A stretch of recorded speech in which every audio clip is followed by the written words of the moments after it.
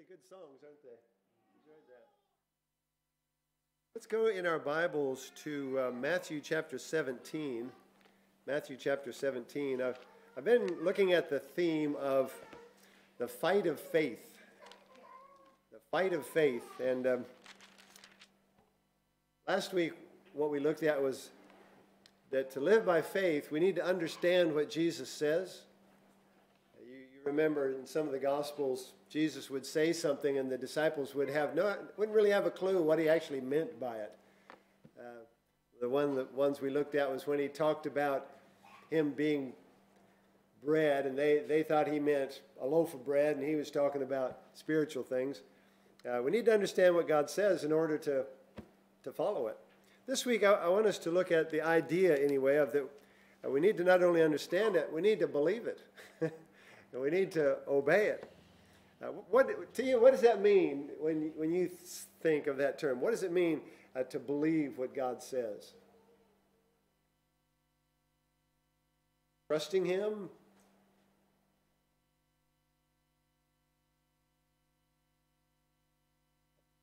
What I wrote down was, I act on what I know to be true. If I really believe it, I'm going to do what He's said. Dealing with children, sometimes, they hear you, but they don't do it. Or adults too. And you say to them, "Did you hear what I said?" And they heard what you said, but they didn't actually believe you, You need to clean your room. Well, yeah, I do need to clean my room, but am I going to? And, with the things of God, we need to hear, we need to understand, and we need to believe Him. In Matthew chapter 17, I'm going to start reading in verse 14. When they were come to the multitude, okay, now let me just say this. Right before this is when they've gone to the Mount of Transfiguration. So that's Jesus and 3 of the disciples. All right, so the other disciples he's talking about would probably be the 9. I would assume it'd be the ones that didn't go with Jesus. Verse 14, when they were come to the multitude, there came to him a certain man, kneeling down to him and saying, Lord, have mercy on my son, for he is lunatic and sore vexed. For oftentimes he falleth into the fire and oft into the water. And I brought him to thy disciples, and they could not cure him. Jesus answered and said, O faithless and perverse generation, how long shall I be with you? How long shall I suffer you? Bring him hither to me. Now I assume he's directing that to his disciples, not to that man. And Jesus rebuked the devil, and he departed out of him, out of the child, and the child was cured from that very hour. Then came the disciples to Jesus apart and said, Why could not we cast him out? And Jesus said unto them, Because of your unbelief. For verily I say unto you, if ye have faith as a grain of mustard seed, ye shall say unto this mountain, Remove hence to yonder place, and it shall remove. And nothing shall be impossible unto you. Howbeit, this kind goeth not out but by prayer and fasting. I'll just stop reading there. Here's a situation where something wonderful has just happened with Jesus and Peter, James, and John. And as they come back, here comes this man saying, Listen, ask your disciples for help, and they couldn't help me. And Jesus has to say to them, the reason you couldn't do it was because of your unbelief. Now, let me just relate a couple of words here. I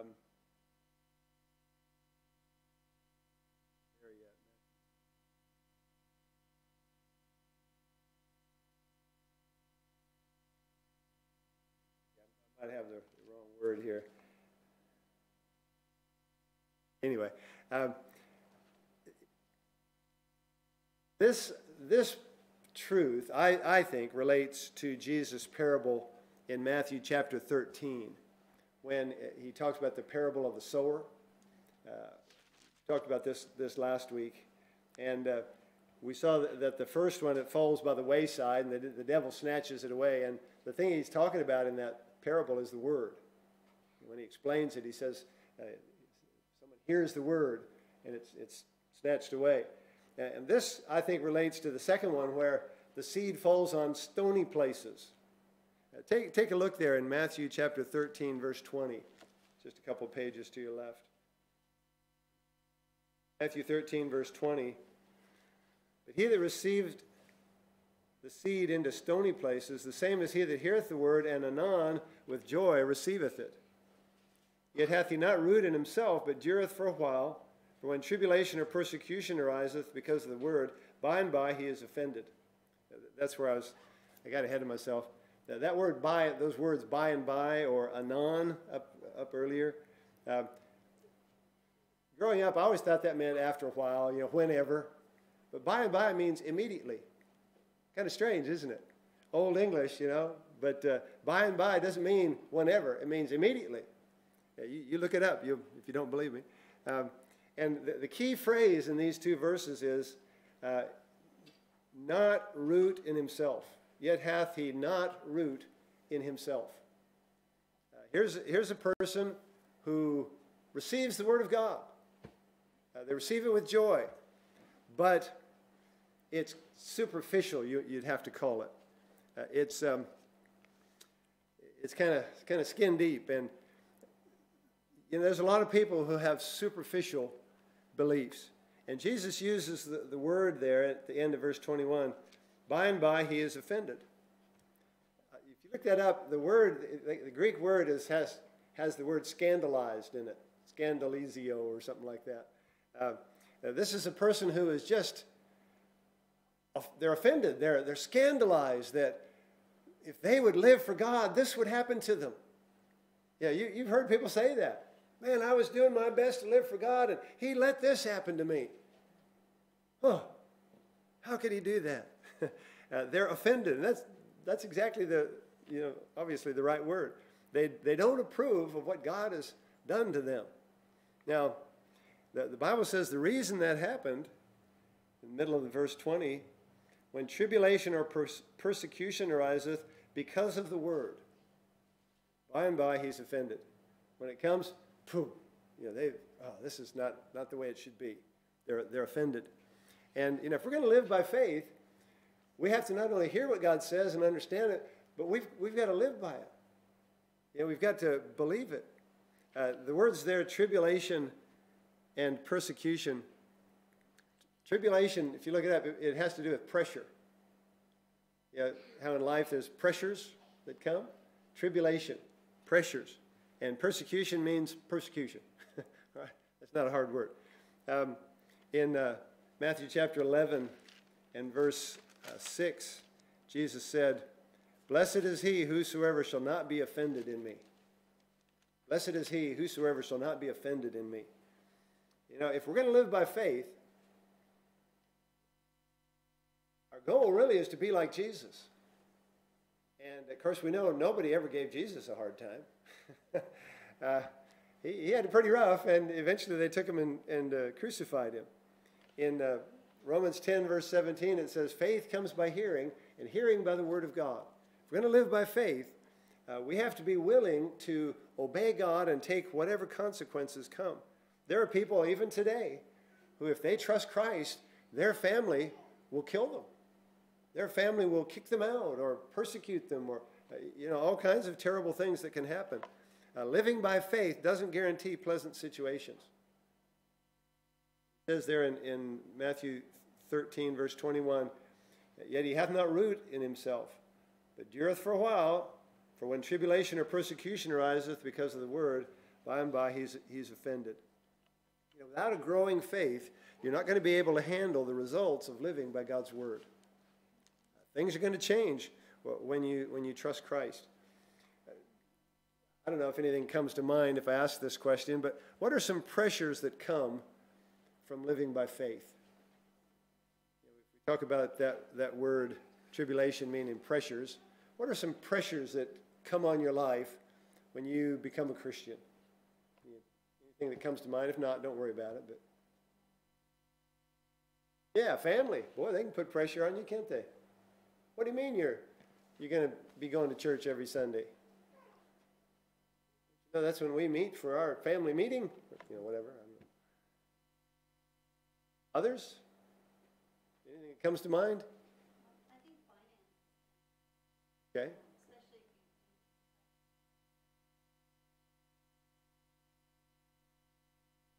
Hmm. the way God says.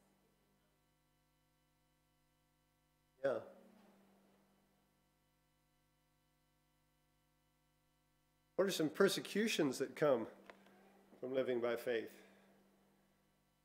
Persecutions are when people on purpose do things to us. You've probably experienced some.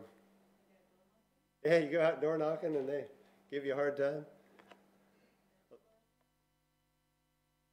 Evangelizing, yeah, can bring persecution. Say again? Yeah. You can even lose your job. We've known people who've lost their job because of their Christian testimony. One that comes to mind is Israel Folau. You know, I mean, it constantly amazes me when I keep hearing about it in the news that logical people, generally of goodwill, cannot seem to understand the issue in that. Yeah, they just say, oh, he's prejudiced against homosexuals. It wasn't even primarily a statement about homosexuals, but anyway, yeah, if you share scripture verses with people, man, it can bring persecution, can't it?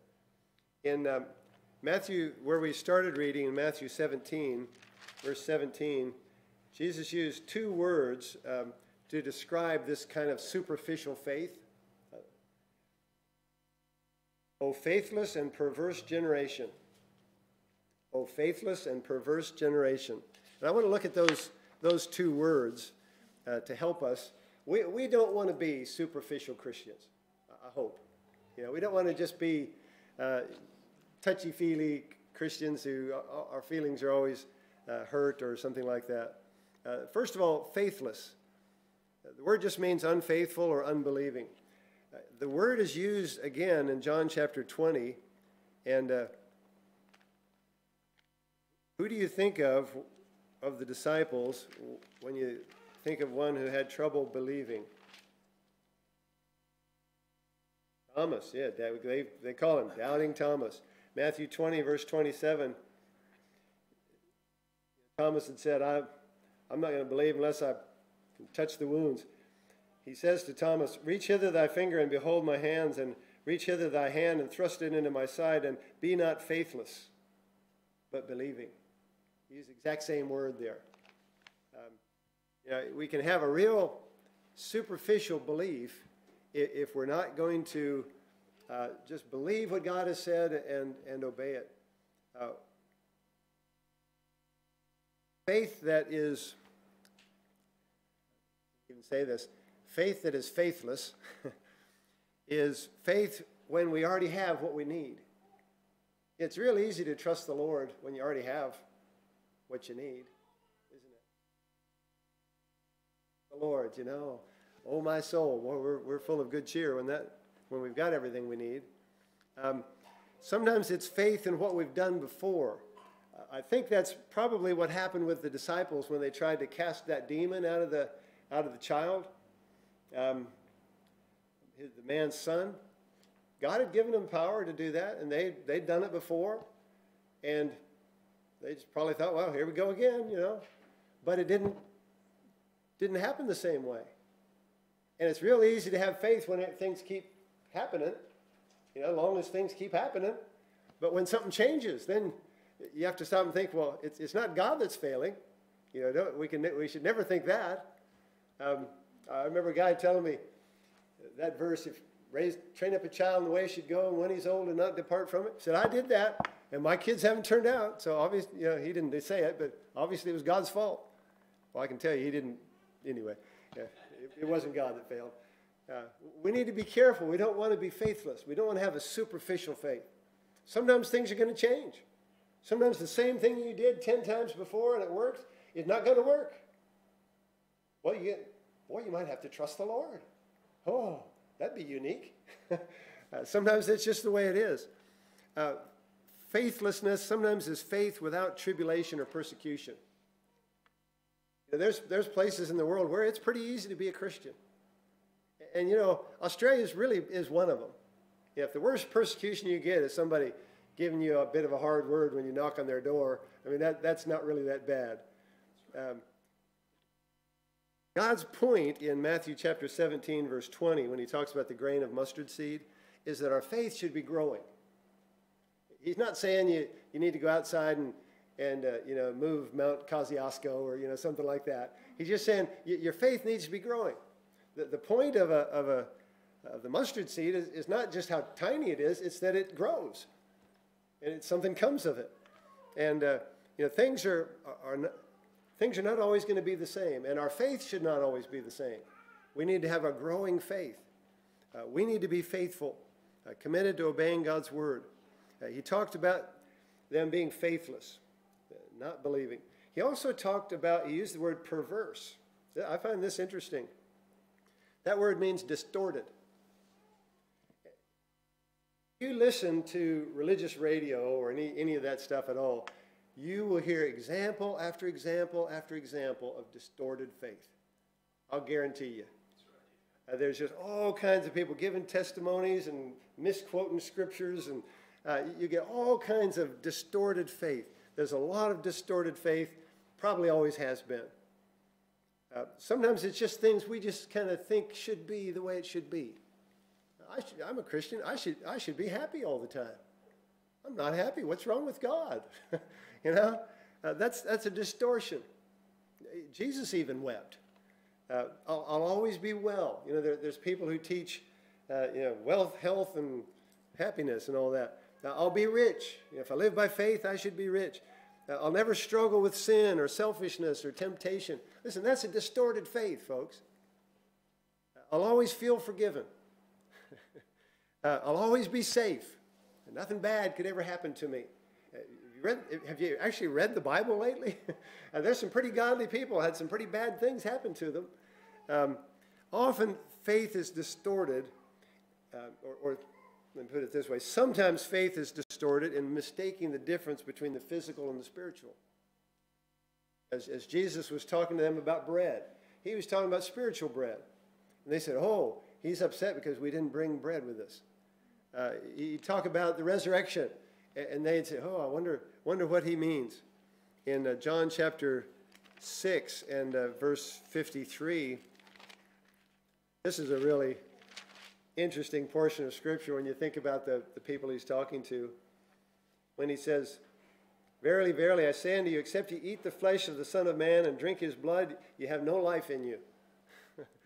The thoughts that must have gone through their heads as they heard him say that.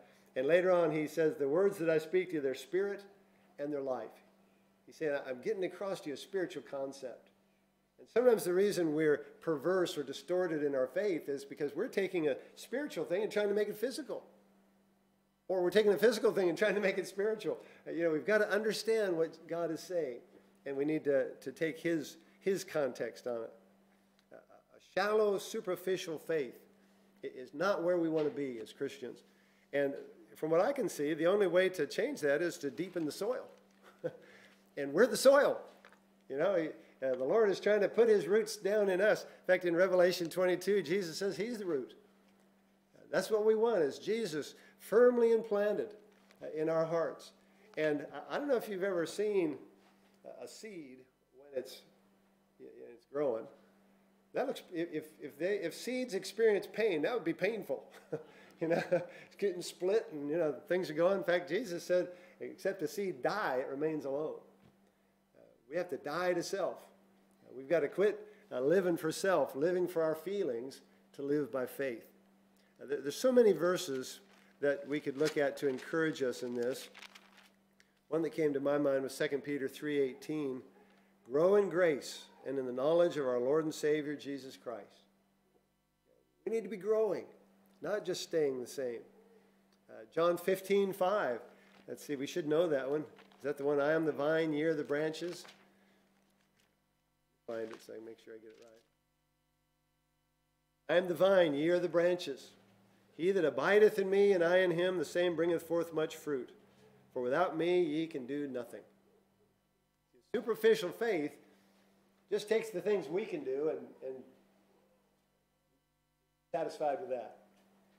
But a faith that's growing is going to want to see God doing things in their life, and God changing things in their life.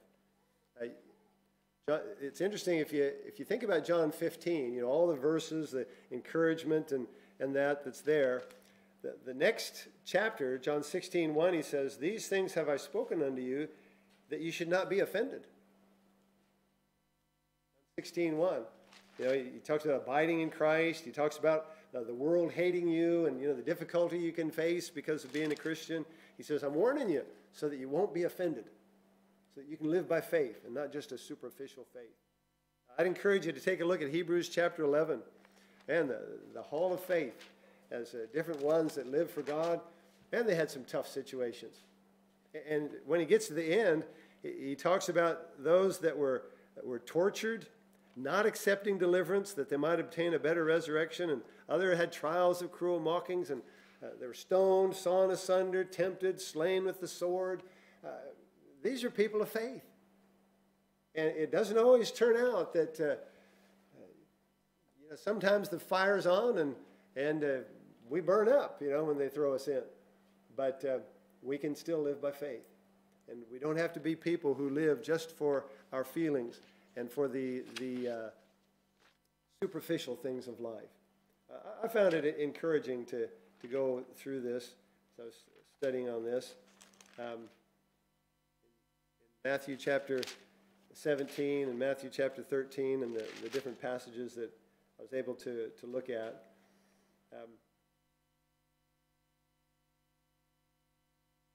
Grain of mustard seed. They used to have little things where they'd have a ball of clear plastic, and inside was a little grain of mustard seed. It's pretty little. But God says we just have to have faith. And we need to have faith in Him. And we need to understand and obey what He says. We're so concerned about the consequences many times that we forget the key is trusting the Lord. Trusting the Lord. Come what may. And encourage you.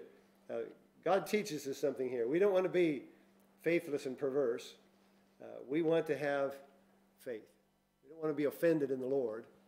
We want to glory in the Lord. And we certainly can. Believe what God says. The fight of faith. Any questions or comments before we...